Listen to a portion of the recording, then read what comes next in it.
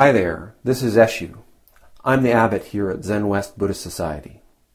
This Living Zen-podcast is just one of the many resources we've created at Zenwest to make Zen practice and training more available and accessible to people all over the world.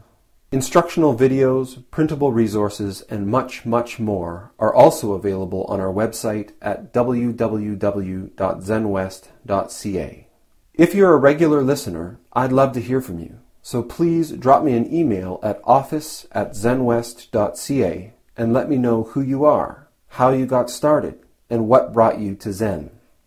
Everything we make available in person and online at Zenwest is only possible because of the support of our members and associates, people like you. If the efforts of our community are making a difference in your life, I'd like to invite you to show your support and take part in making it happen by becoming an associate or member of the Zenwest Sangha.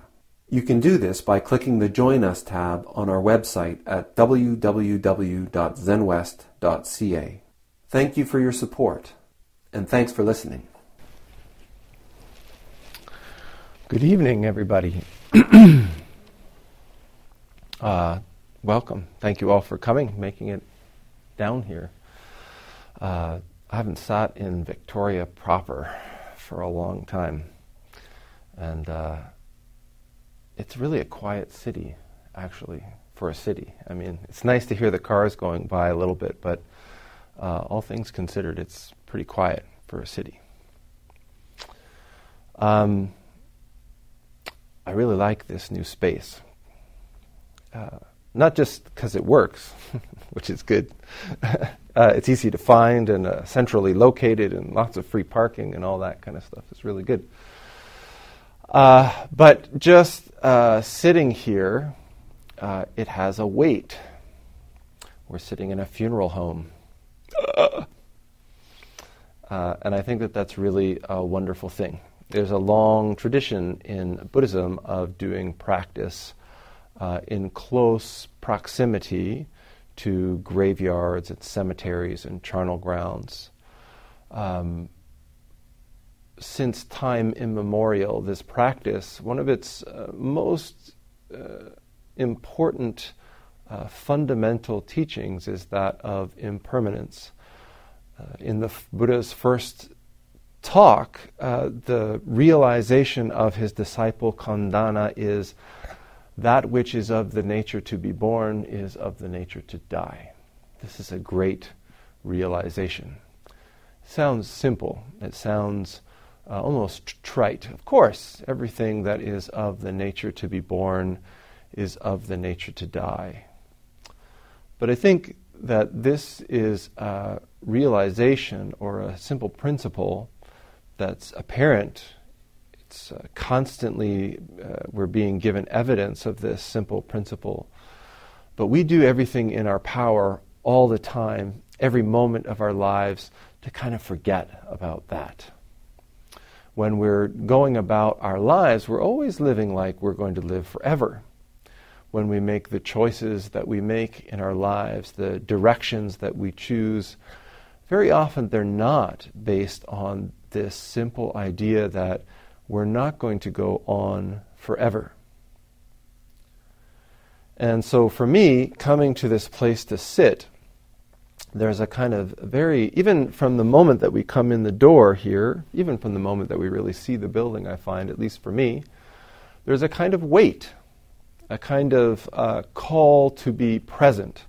We're coming into a funeral home, and so we're not anywhere near as rowdy as we're somewhere else. There's a quietness, there's a sincerity in the space. And this is one of the real values of practicing in sacred space. Sacred space is something that I think is really being lost at an amazing rate. Certainly, I think that it's important to use space efficiently and effectively. I'm not a big fan of giant churches that sit empty 6 days a week so that they can be used 1 day a week.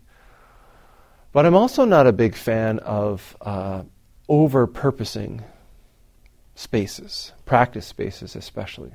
I'm not a big fan of actually the changes that are being made at the chapel at the University of Victoria to put in office space and everything like this, because I just feel like more and more there are fewer and fewer places where you can just go and be. And just sitting here for a few minutes this evening, I feel like this is a very solid space of practice. The Buddha taught that of all of the footprints, that of the elephant is king. And likewise, of all contemplations, the contemplation of death is king. As we bring ourselves to practice, as we bring ourselves to engage in this practice of dissolving into our lives, dissolving into the unfolding activity that is this cosmos and is the content of our lives, it's important that we remember death, that we remember that we're not going to make it out of this alive, that we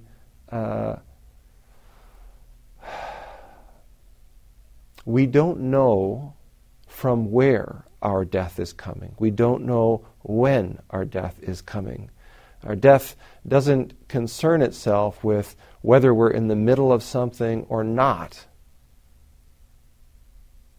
And so as we practice, as we apply ourselves to mindfulness, as we apply ourselves to engaging in each and every activity of our lives, from the perspective of Zen, it's very important for us to remember this, to have this really front and center in our mind, so that as we're engaging in something, we recognize that what I'm engaging in right now, whether it's sitting, or whether it's walking meditation, or whether it's washing my dishes or driving my car, this may be the last thing that I ever do. So how do I want to go about engaging in that activity? Do I want to do it in a distracted way where I'm making lists about the next thing and what I want to pursue and what I'm trying to get away from? Or do I want to completely give myself to the activity that's unfolding in front of me? I have no power, I have no influence over the activities, the events that have taken place in my past. I can't change them, I can't erase them, I can't avoid the impact that they've had on me. And I can't dabble in the future. I can't manipulate objects or people or interactions in the future. The only place where I have any influence, the only place where I can act and engage and make relationship and be, is just in this moment that's unfolding in front of me always. And so our practice is simply to pay attention to that activity as it's unfolding. As we take up this posture and sit, we are asked to just pay attention to the physical sensation of the body, to feel yourself in your body, to notice the different aches and pains or positive sensation, tingles and warmth and all that. To pay attention without trying to avoid anything. To pay attention without trying to indulge or sort of get overly involved with anything. Not just physically, but mentally and emotionally. To be aware of thoughts and feelings, images as they're coming up, without getting pulled away by them, without trying to push them away or avoid them, without being sort of jumping on a train of thought and taking off into outer space or wherever it is your thoughts want to take you. We engage with the activity of the breath, paying attention to the breath as it moves in and out of our body. We pay attention to the light and to the color and to the movement that's taking place around us. We pay attention to the smells that are happening around us, the sounds that are happening all around us. All of this we pay attention to with a very broad perspective, opening up so that we can take it all in equally. And the only thing that we're doing in this activity is being here, attending your life. And what we find is doing that is actually pretty damn difficult. As we sit here and pay attention to our life, innumerable things come up. Innumerable sensations come up that we want to avoid or indulge in. Innumerable feelings we don't want to have or that we want to have more of.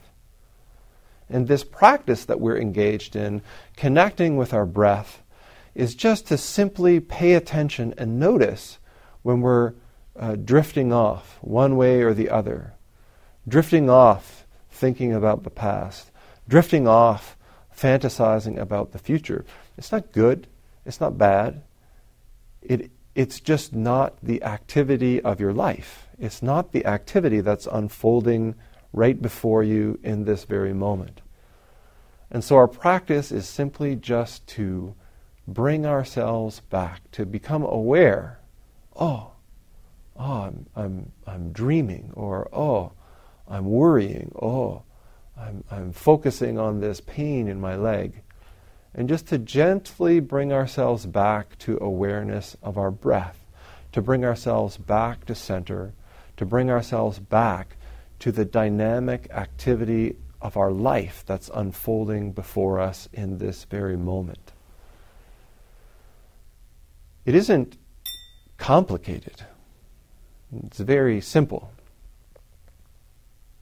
It's very simple, but it's also not very easy.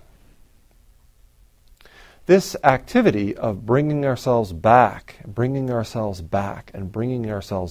done in this kind of environment where we're supported to do this by a group of other people who are all engaged in the same practice, is a wonderful support. And it's a wonderful place where we can take this opportunity to do practice. This is why we call it Zen practice. Because where this ability really becomes valuable is out there in our everyday lives, as we're walking down the street, as we're doing our work and our jobs, as we're making relationship, teaching our children, leading our communities, sharing with people in the world. Each of us is intimately connected with this cosmos as it's unfolding. But for the most part, we're not paying attention. We're not aware of it at all. So this simple practice of coming back because there's nowhere else for us to be. There's nowhere else for us to act. There's no other place where we can act, can do, or there's nowhere else that we can simply be, simply manifest. You can do a lot of things in your life. You can make a whole lot of money, or you can have a whole lot of people to love, or you can get a whole lot of education. But for me, if there's one thing I wish for you, it is simply that each of us learns how to be in our lives, learns how to engage in our lives, learns how to genuinely and wholeheartedly live our lives. Thanks for listening to the Living Zen podcast. If you follow Living Zen through iTunes, I would very much appreciate it if you would take a moment to let me know what you think about it by rating or reviewing the podcast, so that new listeners can also hear what you have to say. Thank you for your time and for your support.